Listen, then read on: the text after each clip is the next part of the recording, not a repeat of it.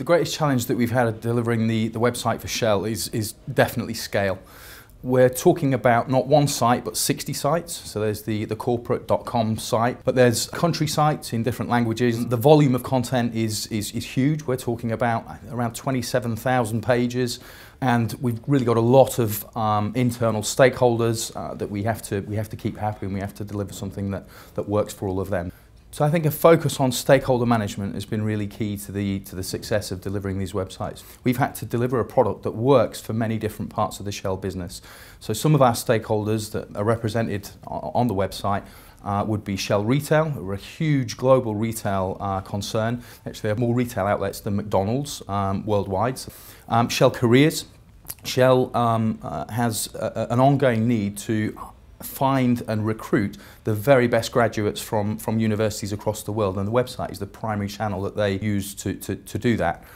We have Shell Chemicals, one of the largest chemicals companies in the world, Shell Aviation, one of the largest aviation fuel and lubricants companies in the world. And these are just some of the stakeholders that we have to work with, and ultimately we need to deliver a product that works for all of these different stakeholders and that delivers their individual business objectives. So I think one of the things that we did very well was we encouraged engagement between the agency team, the Radley Yeldar team, and the Shell team. And we worked in different disciplines.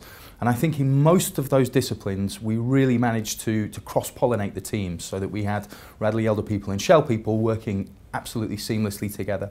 We identified around a dozen factors, things that other people were doing on other websites that we thought were innovative or that we thought were delivering real benefit to these sites and to the companies that were represented on these sites.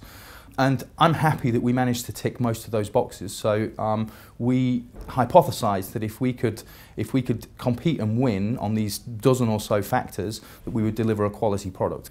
So I think for a company like Shell, one of the big challenges that we've got is taking what we do in the digital world and making it relevant in the real world. In our retail stations, we know an awful lot about our audiences who browse our site, and we know what kind of products they buy, and therefore we've got an idea of what kind of car they drive. And I think we've got a real challenge to make sure that we're making the most of that data to offer our customers a better experience in the real world when they're away from the website. So a big issue that we've talked about a long time on the project at Shell is around personalisation of content and delivering a personalised experience that's relevant and meaningful to the individual that's browsing the site. The Shell website has a lot of diverse audiences, so someone visiting the site because they want to buy lubricants for an airfield is a very different type of audience than a journalist who's coming to the Shell website to research a story about an exploration project that we're doing somewhere in the world.